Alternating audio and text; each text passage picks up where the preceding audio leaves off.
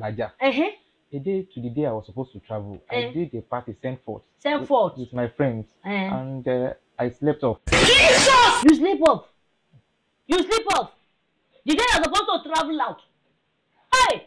Eleduwa! Eleduwa! How can a man like you sleep off? If not that destiny is drawing you back.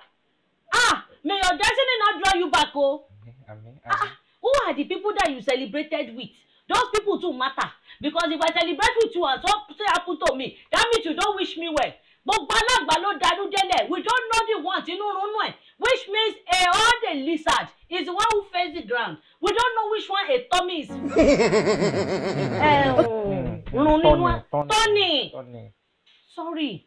So you will not travel out like this? I waited 2.5 million naira. 2.5 million? So that is why, more reason why I'm here to see you. The reason you want to see me? Yes. What does that have to do with me and you are missing the flight? Alaja, I couldn't sleep last night. I was brooding, thinking, who can come to my aid? Who can help me? And I remembered you. Only one benefactor. All of us run to that benefactor and you are the only one. Thank you. Alaja, thank you so much. I am surprised I'm the only one left with you. All your university friends, useless. No benefactor.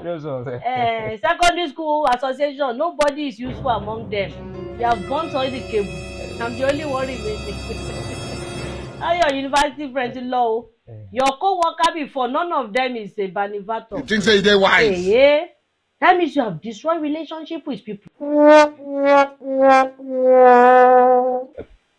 Alaja, I need a loan. You need me to borrow you money? See, if I can borrow this money, I mean, it will further make me travel. So I need money. So if you travel, how will I now get my own money? Thank you. That is how it works. Once I get there, the exchange rate is very, very fast. Dollar is really going up now. Naira is depreciating. So once I get there, there's an assurance that I will get that job. I'll do it quickly, then I will be returning your money. So as you go to abroad now, yes. I borrow you 2.5 million. Yes. You go money because my own money now will not be depreciating. No. Your own money will be increasing. You will not pay me depreciating money. We can work it out, Alaja. So if I give you 2.5 million naira now, you will use it to give me $2,500.